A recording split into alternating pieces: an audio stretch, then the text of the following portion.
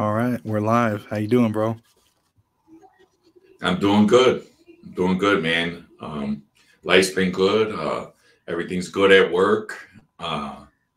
We're finished with my documentary that I've been doing with James Forney and Octane Rich Media here in Chicago.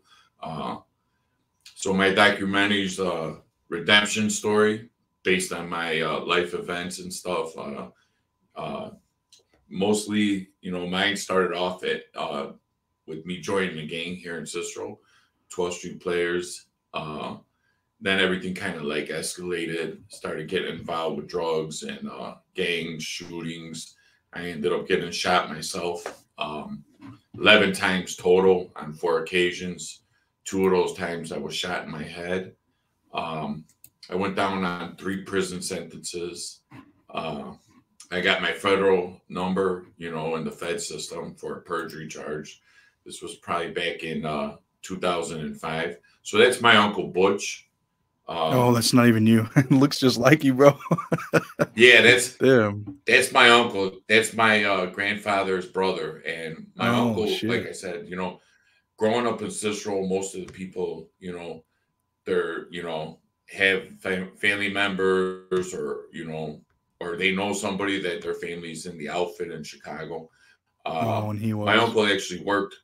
Yeah, well, he never admitted anything to me. So what it was my uncle knew certain people. He worked for a notorious Cicero outfit heavy named James Marcello. So he was the doorman there, and he worked the clubs for the boys. That's what he Hmm. called them. And so like growing up in Cicero, there's a lot of outfit guys, a lot of Italians. You got different ethnicities in Cicero, but it's a different kind of uh, lifestyle. Growing up in Cicero back when I was growing up. So the outfit had a strong influence, and you might not personally know them, but you would see certain guys, and that's kind of what drove me. I used to be enticed by like anything that was mafia gang. It excited me, and that's what drew me towards it. And my uncle, a few of my uncles actually were people that kind of influenced me. Not into the like bad lifestyle, but hey, there we are. Hey James, there he is. How you doing, man? Nice to meet you, man. My name's Adrian. He's just going into a story. Yeah.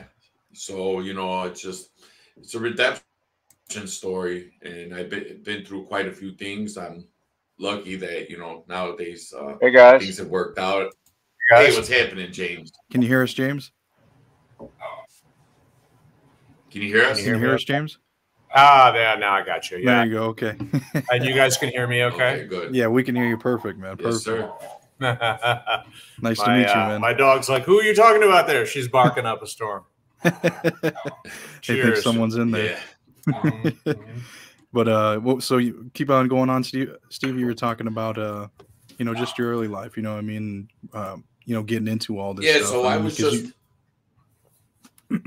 well, as a kid growing up, I was just influenced by, a lot of bad things, and that was, what I was drawn to, and that's what excited me. And then, eventually I joined the gang and got involved with bad things, ended up going to prison. And then when I was in prison, I started making connections and meeting people, and I kind of, you know, I just kind of moved up. And, luckily for me, though, about 10 years ago, 11 years ago, my wife got pregnant with our first son who's autistic. So that was a big, game stopper for me, which was good, because it got me settled down and got me in the right direction. It motivated me and stuff. And, Right. I've been out 10 years now. I haven't Oop, he muted. Oh, hey Steve, you hit mute on there, Steve.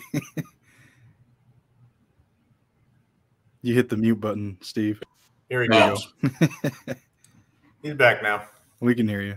so luckily I had a good support system. So when I got out, uh, I got settled down. I got myself in a good job. I'm a Teamster 703.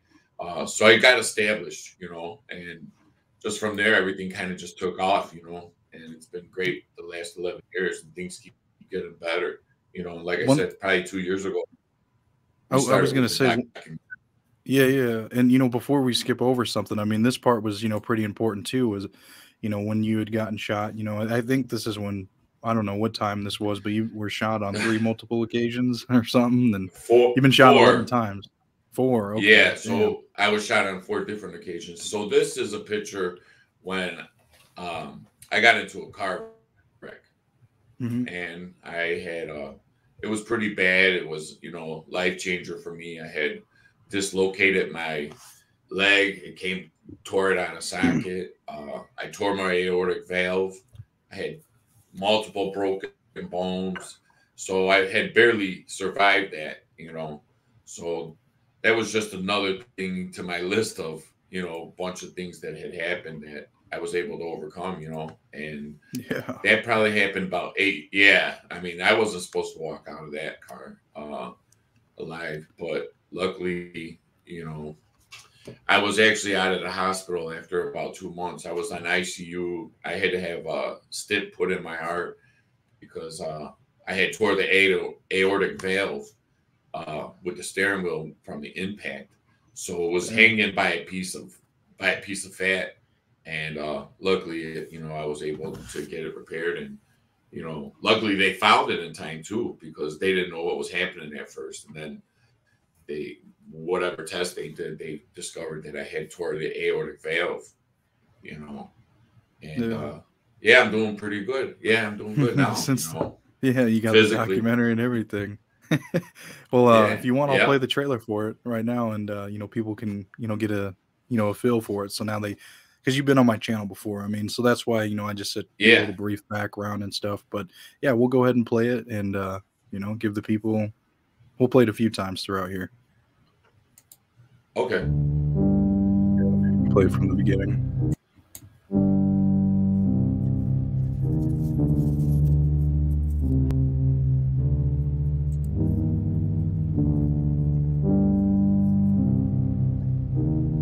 When I got involved, it was around 1992, 1993.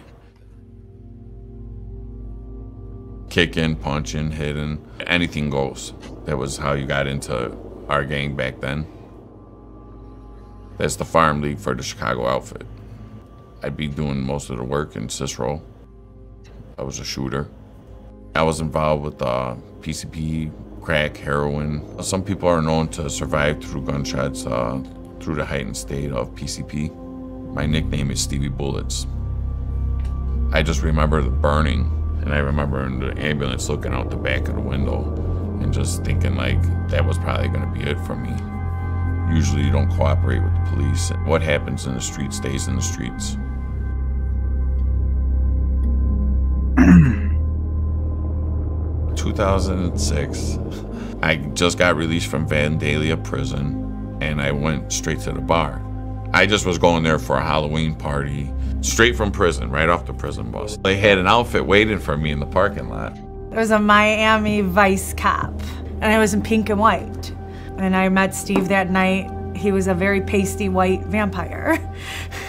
He was okay. I didn't really think he was my type at the time. But I mean, he was very nice. We were talking for a little bit, and then he disappeared. And I'm like, okay, where'd you go? Come to find out, he had to be home at midnight because he just got off the bus from prison. And I had no idea. Well, Lucia's family was in law enforcement, so I didn't mix too well at first. He was a bad boy, and I wasn't supposed to be with a bad boy. I knew like right away that that's who I wanted to be with. I mean, he told me he loved me within a week. Told me he was gonna be with me for the rest of his life. About a month later, we were inseparable. I mean, we had our moments. He's like a volcano, I'm like an earthquake, and we go at it, but we were always together. And then I ended up catching a serious time and felony, and I ended up getting a 6-year sentence. There was no conversation. He was gone.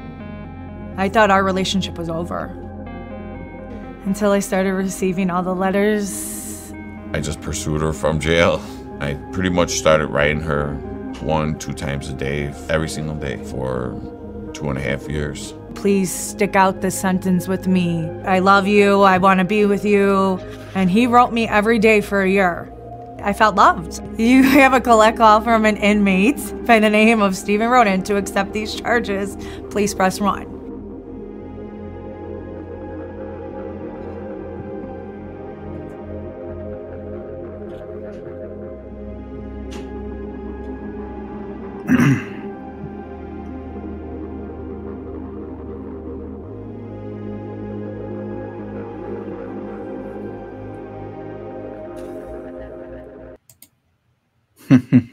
See, that's dope, man. You got the love story in there too. You know, I mean, I really like that trailer. So yeah, it was good, right? Yeah, no, I liked it, man. So when did this come about? You know, the whole documentary. I mean, who approached you? And you know, I know James is a part of it too, right? A major part. Yeah, yeah. James is the main guy.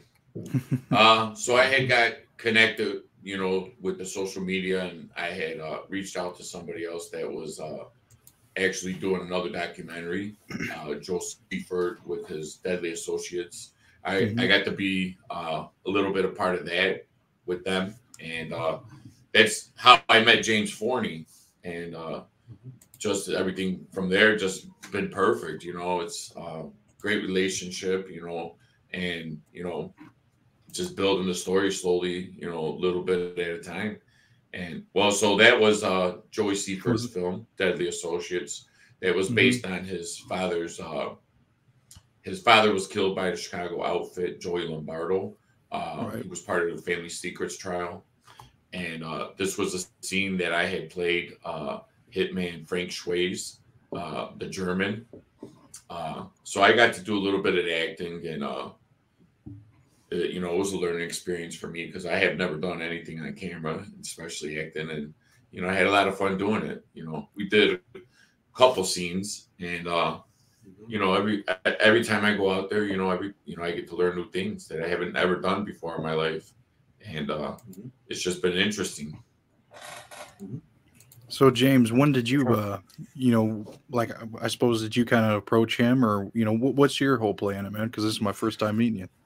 Sure. Great to meet you. Guys can hear me okay? Fine? Yeah. Yeah. So, yeah, I'm a writer, director, producer. I did produce the series Deadly Associates for Reels. So now it's up on Amazon, 2-hour docuseries. And in the process of doing really stories of survivors, true crime stories, I got introduced to Steve Roden. And we started conceiving this project, Stevie Bullets, and started doing some initial exploratory interviews, and then we started going out, you know, in the field with Steve. We filmed in multiple seasons. We filmed around Cicero and kind of hit a number of places in his life story. So we would be able to go to a street corner because Steve would know what happened on that street corner and in what year, and actually retrace Steve's whole family history all the way back to Tennessee. We filmed in where his parents had moved. And so it was a way to give like a complete arc to the story, because Steve's story is about survival. It's about redemption. And it's also a reflection in one man's life of, you know, a powerful crime city, Cicero. Right. I mean, Chicago in itself, the whole Chicago area and the outfit is known as incubating more criminals, gangs, and corrupt politicians per square mile than just about any place in the United States. And then you take a community like Cicero, and it's even a stronger concentration of those same types of behaviors and groups. And so Steve's story cuts through all that. It represents it, but it's also very much a personal story. And that's what made it interesting to us and my company Octane to develop it and turn it into initially a short documentary. That's what we're doing. We're going to be entering it into festivals, you know, to gain awareness around the project. And then later, you know, we have the option of converting the story into a more fiction based on true story, you know, for a series. And Steve's story could be central to a grouping of stories that take place in Cicero. So that'd be cool. There. Yeah, no, that'd be, because I think, Steve, you were telling me a little bit about something about doing something with Al Capone. Like, was this what James is kind of talking about? No. So, well, yeah, I mean, Cicero's notorious because Al Capone, was based there and a lot of his operations. So that's what people, when you hear Cicero, that's what they, first thing that comes to mind is Al Capone. Yeah. But yeah, that's, it had a strong influence for a long time, many years ago. And, like I said, I had family members that were part of it, starting all the way from my grandfather. And I only found that out, recently, probably like maybe 5 years ago, when I started doing more research on my family background and stuff. And then I had found out, some articles on my grandfather, and I got familiar with what's called the 42 gang. So here in Chicago, the 42 gang was the predecessor for the Chicago outfit. It was like during Prohibition, which my grandfather was part of. And I only found that out through articles and stuff like that. I had heard stories about my uncle from my other uncles, but I never knew anything about my grandfather until I started looking up articles. I know he was implicated in, some robberies, and I know he did some time. I knew that he had a lot of money because when I was growing up, he was already deceased, but my grandmother was living very well. She was buying cars for family members. She helped us buy our first house in Cicero. And I didn't understand where she had gotten all this money from. So I, as a kid, I started asking a lot of questions. And I remember her stories and stuff. And I remember a lot of the names. And, now, of course, it makes sense. So when I first learned about it was my grandmother was talking to me about how she had got money. And she told me that my grandfather was part of the syndicate. I didn't know whether she meant work for them or, but I thought it was a church at the time because I was a young kid. And then my mother. It is kind of a religion. Yeah. It sounds like it. So my mother, she told me, oh, the syndicate is the mafia in Chicago. And she told me that my grandfather had worked for them because he had a bar on Addison and Ashland that he owned the whole building, and he would run card games. That's the way my mom described. But then I found these articles, and there was a lot more to it. And my sister actually has a diamond that my grandmother had given her, and she used to talk about these fur coats that my grandfather, had. That's what he had got in trouble for. Supposedly, they had robbed the fur coat store. And one of the guys that had told ended up coming up dead. So they had a newspaper article. I think I had sent you some of them. Yeah, I've seen a few of them. But so that's how I got familiar with it and learned about because a lot of people don't know about the 42 gang, but the 42 gang was actually the predecessor to the Chicago outfit during Prohibition. Those were the guys. Right. My grandfather was in an orphanage at one time, and I guess a lot of them came from that orphanage. And I just found it really interesting, and No, I think so.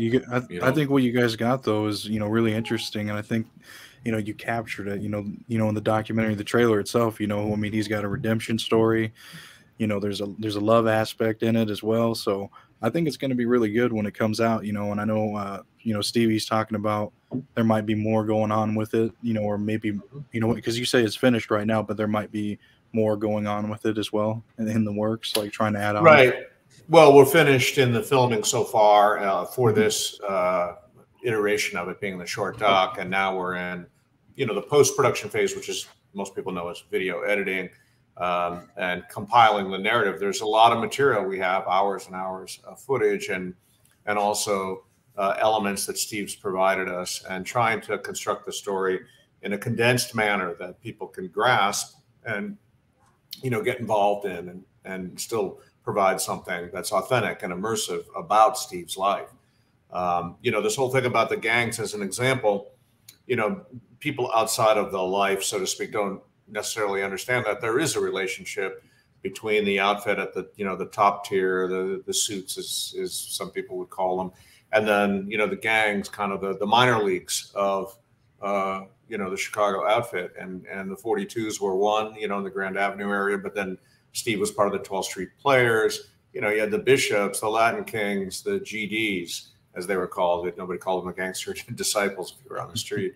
So all of that knowledge is in the story that we're telling, to say that this is how it works, right? Yeah. And that's, I think, always interesting, for viewers to kind of get a visibility into this life. As an example, one of the things that Steve made a huge impression on me, told me the story about, was the story of receiving his violations, how he was initiated into the gang, and having, the 10, guys on each side, and you have to walk the gauntlet while they, beat you with their fists or implements. And, you have to walk out standing the other side. To me, it sounds brutal, but it's also symbolic of what his life was like. That moment is like Steve's life. He's had to go through the gauntlet continuously, whether it was the gauntlet of working, as a gang member, or dealing with his addiction, or incarceration and being shot. All of those things were like the violations. Steve's violations continued for years, if you think about it that way. And that's a place that many people don't come back from, and Steve did. And to lead a productive life coming out of that, I think, is a story worth telling, worth sharing. And that's why we're working together to make it happen. Yeah, and I think it's important to, put that out there, that, you can been through hell and back, and been shot 11 times, arrested 300 plus times, and, there's still hope after all that shit, after all that time you spent in the gang, there's still a way out, you know what I mean? And, getting his story out there is definitely going to be proof of that. So I think that's a good thing that you picked up, his story, man, and really trying to get it out there now. Indeed. Yeah. So we're excited about it. Yeah. Mm-hmm. Someone said. Yeah, and I mean, I lost a lot of my friends too. Loss. Well, so I got shot with 38, 25, 10 millimeter in the back of the head, and I believe it was a 9. So those are, and so I had one gunshot, 2 in the back of the head, 1 in the neck, and then the rest were like all in the stomach, and a couple in the upper body and the arm. Damn. And yeah, I know they were pretty much. You were saying that you lost a lot of friends though too, and is this one of their funerals right here? So, yeah, that was. I had bought that bouquet of flowers for my one of my guys, Grizzly, rest in peace.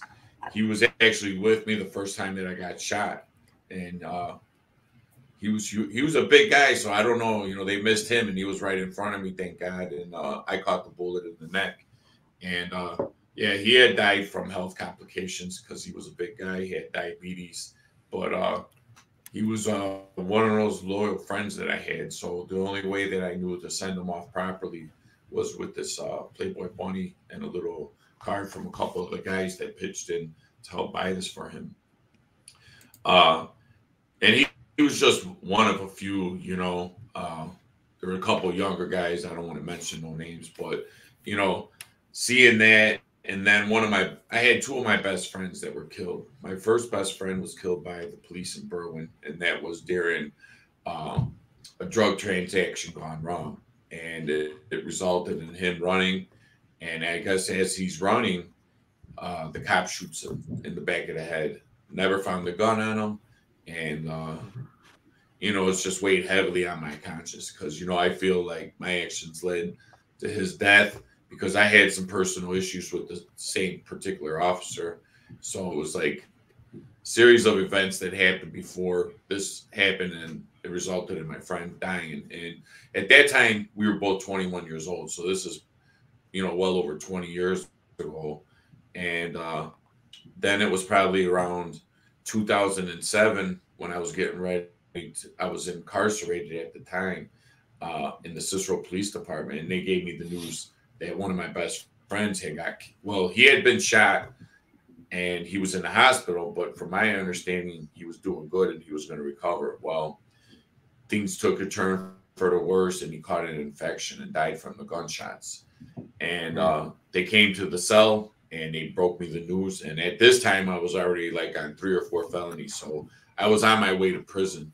And they came and told me that my friend had passed away, which was heartbreaking because he was one of my best friends. And for them to tell me at that point, I didn't know how to deal with all of it because I was facing multiple felonies, and here they come with this news. And I wasn't able to go to his wake or pay my last respects, which was really devastating because I had already lost a friend. And then that had happened, and I had to finish. At that time, I had a 6-year sentence that I had just not even started yet. But it was rough, So during those couple of years that I was in prison, I was fortunate to have an aunt and uncle that, were supporting me. And they used to send me a lot of literature and stuff, and they wouldn't send me any money unless I had did homework assignments, which was what planted the seed, which was good because, I wanted to commissary. And at the same time, I started reading these books that I really wasn't interested in at all. But, once you start reading stuff, and you start doing homework, it starts to absorb, and it started making sense to me. So I started changing my thinking while I was in prison, because I was almost 30 at the time, and I was in my late 20s when I was doing my time. And I didn't have any children at the time or anything, so I had to really take a look at myself and where I was going. And like I said, I started paying attention to a lot of things in prison. And, I was linking up with, I would look at, who the leaders were, who, what they were made of. And I would watch these guys in prison, and then I would get to know them. And then I would start getting respect from these guys. And I could do prison, no problem. I go into the joint and I could, make moves, wheel and deal. And I started thinking about all that while I was in prison. And, I was going to college, and I was thinking, if I could use the same mentality outside of jail, I could be really successful. My problem was addiction, and as long as I could stay away from drugs, I could keep my head straight. And that's really what I did. I got out and I applied the same skills that I did when I was a criminal to being, a normal person. And I just, we had our first child. That motivated me more. My wife motivated me more. She kept me in line. My wife's very hardcore with me. So, that's what yeah, she's tough, man. She's tough, but it's good because I needed that in my life. And she got me straight. She helped me fix my credit. I got a house. I got 2 cars, great job, 3 children, they go to private school. I mean, I'm doing well. I get a lot of respect even from the police, and I still live in the same town where all that stuff had happened. And, I was just fortunate to turn it around. Most of my friends now are lawyers, judges, and cops, and opposite. Yeah. And I don't mean that. I mean, I don't give up information. I don't have no reason to, because I'm not a criminal. I have a great job. So I do everything legally.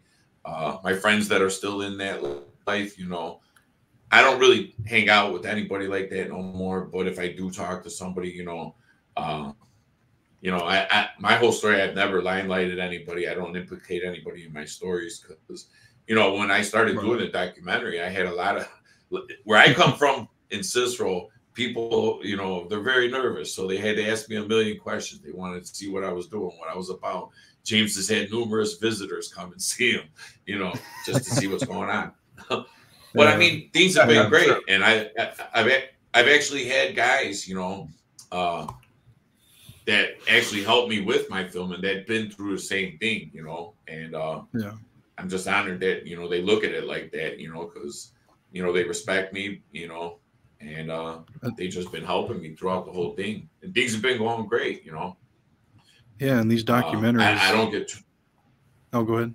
I've done, and then I've done multiple my podcasts with people all over the country, from you to I've connected with Ron Strong, Julio Almanza, who's got a gym. He's from Chicago. He was in the gangs here and with the cartels, and he's changed this. He's got a gym in Arizona, in Florida. Cyril DePaggio, Mob King. Yeah. You know, he's another guy that's been through the system and turned it around. Started doing film. New York, I did my first Stacks, of course. You know. And then the first podcast that I did with James was with Nick Christopher's out of New York. Yeah. So these were guys that were gangsters from New York, like real, you know, outfit. Well, they call it the mafia in New York. In Chicago, we call it the outfit, you know. And it's just, I've learned a lot through that, you know. I've learned a lot, you know, through all these podcasts and stuff. And it's all pretty much the same. Everybody's, you know, got a little bit of history, you know, some more than others and stuff. But, you know, I was, like I said, I was fortunate enough to turn it around and go a whole different direction, you know. And I don't do like motivational speeches or anything like that. But, you know, I just try to show my kids the right way. Yeah, I could. I mean, I am a speaker for the Teamsters, 703. I represent them, you know, very hardcore. So that's what I'm doing, you know, for my job and stuff. You know, I help my fellow employees, you know, try to get the best of everything. And, you know, I try to be a leader in that aspect, you know, and I always have, you know, my doors open to people that are trying to change their life, because I just spoke to somebody recently that her son was going through a horrible addiction with heroin, and I had showed her a different trailer that I didn't give you, and it's very in depth about, you know, my story, you know, and about my drug addiction and stuff, and it was good for her to see that, you know, because you know there was a lot of horrible things that I had went through while I was on drugs, and you know, like James said, most people never come back from that, because my mind was so deep into that world. And then when I had got locked up, like I said, I was I would see these, you know, gang members, the chiefs, you know, whoever was running it, and I would just focus in on them, and I'd see the way they would move and how they carried themselves, and that was what was enticing to me. And you know, I'm just lucky that I got out of that mind frame, because I knew something was wrong, because I did a year in SAG while I was in Cook County, and I started reading like true crime, you know, and I just was like infatuated with it. It wasn't my wife at the time. It was another girl that I was dating, and she would send me these serial killer books and FBI profile books, because I was in segregation. So I was in a cell by myself for 23-1 for almost a year. And when I started reading these true crime books, you know, my mind just started, you know, it was going in a bad direction, put it that way. And I had to I had to really take a look at myself, because I was thinking, you know, if this is the way my thinking is, you know, something's not right. And luckily I had an aunt and uncle that were, you know, they were involved with the church and stuff, and they seen some hope in me. And I'm lucky, you know, because my uncle, like I said, he had got in trouble while he was in college selling cocaine, and he turned it around and he became a millionaire. And he does like, and he's retired now, and he lives on a golf course in South Carolina. So he's living a good life. But he was one of my guys that stood behind me with my aunt, and they would send me all kinds of motivational books, which was good for me, because I changed the reading. And when I started reading these books, and then of course, like once I had children and stuff, you know, I had to figure out who I was and what I wanted to be. And when I started doing the podcast, I don't like to get on podcasts and brag about my past and say that I was this gangster and that I was doing all these horrible things. I try to, you know, send a positive message. You know, I don't want to be one of those people that get on here and talk stupid and say did this and that, you know, because it's not about that. You know, no, I know what you mean, and like that's what I was doing with mine, with you know, my documentary series that I made about the, you know, the American Mafia. I haven't released it yet, you know, but it's my first one that I've done, and I know what you mean. Like at the end of each episode, I was like, you know, I go on for like a minute, and I'm like, you know, this ain't the life you want, you know, all this. I mean, listen to all the shit I just talked about, you know. But you know, I'll show you this trailer, and I'll play your trailer before we end out. But is there any final thoughts you want to add into it? Because like I said, we were just going to do a little short live or whatever today. Yeah, I think I'm just going to play off of what Steve said, which is, look, yeah, there is an audience for any form of true crime because there's a fascination, even that you could call it morbid curiosity with the life.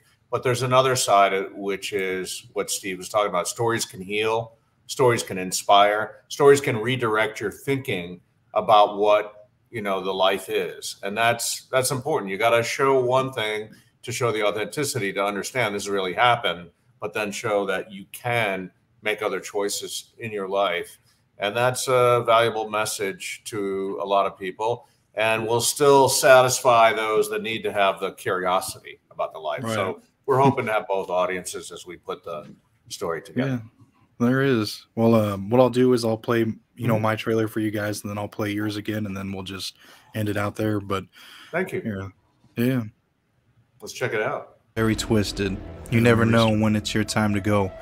This life is very twisted. You never know when it's your time to go. One day you're putting in work with someone, and the next day they're taking you out. In our days, it was very quiet. You know, nobody ever talked about this. You know, nobody glamorized it. It was all like hush hush. Not a glamorous life. And again, it's not what you see in Goodfellas. It's not what you see in Casino. Some days you were dead broke. Some days you had $2,000 in your pocket. It wasn't every day. You know, you don't know anything else. You don't know what it is to go wake up 6 o'clock and go to work. Work? What the fuck is that? I wasn't going to work. Even bosses get murdered in this life. There was younger guys underneath him, and he wasn't doing the right thing, I guess. He was coming out of the card game, and unfortunately, a lone gunman came up and shot him 5 times. People who knew me would tell you, I like to use the bat a lot. If I had to shoot you, I'd shoot you too. I've done that. This life requires many mixed personalities. You have to wear many hats in this life to try and survive. You become 4 or 5 different people all at once. And you got to go home and be a dad and a husband. You got to go to work and do your job. You got to be out in the street and be a gangster. Bonanno family is called Bonanno family because of my grandfather, Joe Bonanno. That life there is done. Today you have to be legitimate today. But you got to be an idiot to want to be a hooligan today. Jail time's now like 100 years for doing nothing. Yeah, you'll be dead, in prison for life, or in the witness protection program. I don't know anybody. Now, when the mafia turned their back on me, I know everybody. There was the big flip of the Gambino underboss, Sammy the Bull Gravano. Here he is, signing autographs in a restaurant on Mulberry Street. And was supposed to be a secret organization. He was a very, very, very violent guy. No question about it. Albert Anastasia, he was a Brooklyn guy. He was probably the biggest killer in the history of the mob. Michael Francis, his father, Sonny, was a really tough guy. But he really raised his son right. If you want to see a gangster, that's Sonny Francis. And John Sr. don't compliment anybody. This is a documentary series about the American Mafia. It includes 11 different crime families. Each episode is about a different one. The crime families include the Gambino, Genovese, Bonanno, Colombo, Lucchese, the Gallo Crew, Chicago Outfit, the Philadelphia Mafia, the Patriarca, the Trafficante crime family, and the Jewish Mafia. Please subscribe to my channel to watch each episode as they come out. That's a lot of work. Good job. There. Yeah. It's nice. Man, it was good. It was. That's my first documentary series, man, or doing anything in that kind of way. But I did 11 episodes, and fuck, it took a long time. That's good, though. Oh, thank you, man. Well, no, I'll play your guys' trailer, and then I'll end it out there for you. Thanks, guys. So I know you guys got other shit going on today.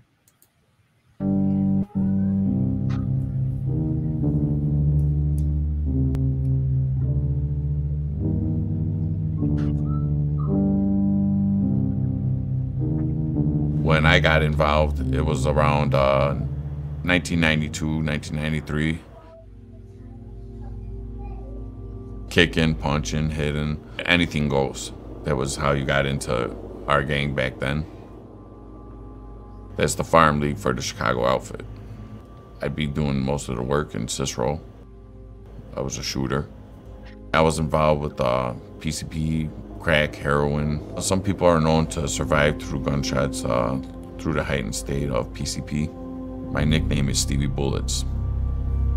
I just remember the burning, and I remember in the ambulance looking out the back of the window and just thinking like that was probably going to be it for me.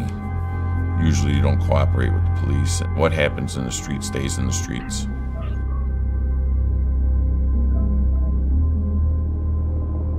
In 2006, I just got released from Vandalia prison, and I went straight to the bar. I just was going there for a Halloween party, straight from prison, right off the prison bus. They had an outfit waiting for me in the parking lot. It was a Miami Vice cop, and I was in pink and white. And I met Steve that night. He was a very pasty white vampire. He was okay. I didn't really think he was my type at the time. But I mean, he was very nice. We were talking for a little bit, and then he disappeared. And I'm like, okay, where'd you go? Come to find out, he had to be home at midnight because he just got off the bus from prison. And I had no idea. Well, Lucia's family was in law enforcement, so I didn't mix too well at first. He was a bad boy, and I wasn't supposed to be with a bad boy. I knew like right away that that's who I wanted to be with. I mean, he told me he loved me within a week. Told me he was gonna be with me for the rest of his life. About a month later, we were inseparable. I mean, we had our moments. He's like a volcano, I'm like an earthquake, and we go at it, but we were always together. And then I ended up catching a serious time and felony, and I ended up getting a 6-year sentence. There was no conversation. He was gone. I thought our relationship was over until I started receiving all the letters. I just pursued her from jail.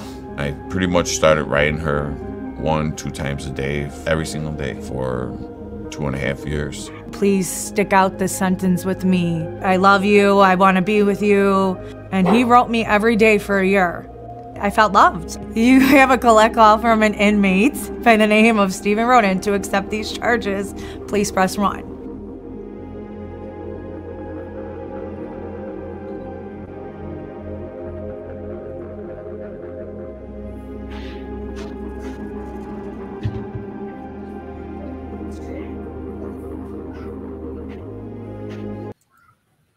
Yep, that's going to be a good one. So everyone, be on the lookout for that.